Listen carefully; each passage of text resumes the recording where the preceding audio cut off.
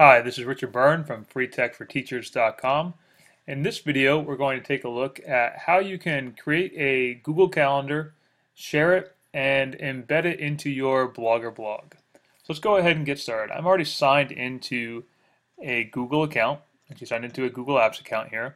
I'm going to create a new calendar by clicking on this little drop-down menu next to My Calendars and clicking Create a New Calendar.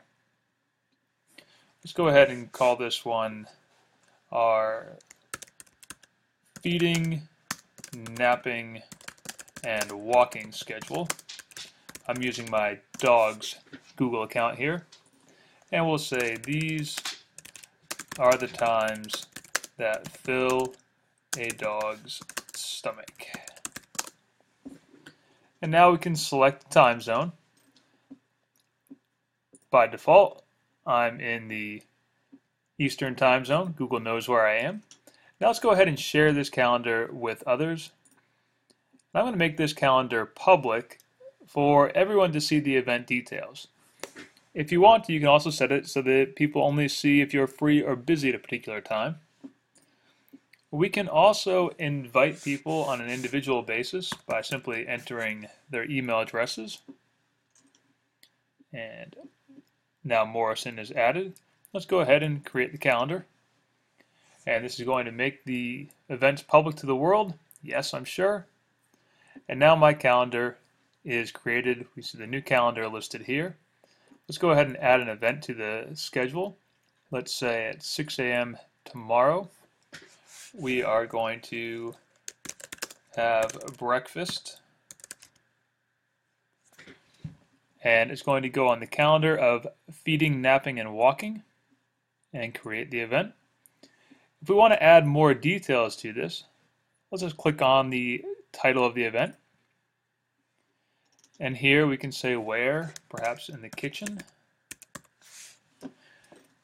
And we can add description. If I'm going to share this calendar with my dog sitter, for example, I might say 1.5 cups of dry food and 1 teaspoon of wet food. And we can add an attachment to this. Now the attachment feature is really handy if you're sharing your calendar with your students, because you can attach rubrics, any kind of handout for your class. Let's go ahead and hit add attachment. We can pull things in from our Google Drive accounts, or we can upload. Let's go ahead and upload a file. And we're going to pull in a picture here. Let's say from my desktop, picture of Morrison and Max. Let's say this collage. There we go. And upload. And now anyone who has access to this calendar will be able to access that attachment. We can add a reminder. Perhaps we set a pop-up reminder for ourselves to appear 10 minutes ahead of time, or 1 hour ahead of time. And we're going to show that to everyone with our default setting and save the event. Now we want to share this entire calendar in a Blogger blog. So to do that, let's go ahead and click on the little drop-down menu next to feeding, napping, schedule. And let's hit calendar settings. Now let's go ahead and scroll down, and we have an embed code here. We can copy and paste that embed code and put it into our Blogger blog. By default, it's a fairly large display, so we might want to change it by clicking Customize the color, size, and other options. And we can experiment with different sizes over here by changing the pixels. And make it 400 by 300 pixels, and we can get a preview of what it will look like. We can choose to display the calendar title or not. We can turn navigation buttons on or off. We can change our time, turn our time zones on or off.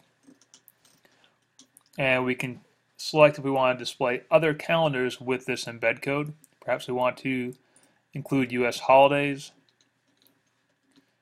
Now let's go ahead and copy that code. Now over here in Blogger, we're going to go ahead and we're going to put this into our layout. So I'm signed into the Blogger account. We're going to add a gadget. And we're going to scroll down and pull out the option for HTML/JavaScript and add that to our blog. Now I'll just paste in the code. Again, we can give it a title if we want to. We don't have to. Let's save it. Save the arrangement. And now let's view the blog. And when the blog loads, we can see our calendar is now displayed in the right-hand side of our blog, and it will always be displayed there. If we don't like that placement, we can go ahead and we can drag and drop that into a different part of the blog, perhaps put it down at the bottom. We can put it down in that bottom location and save the arrangement again. So that's a quick overview of how to create a Google Calendar and share it in Blogger.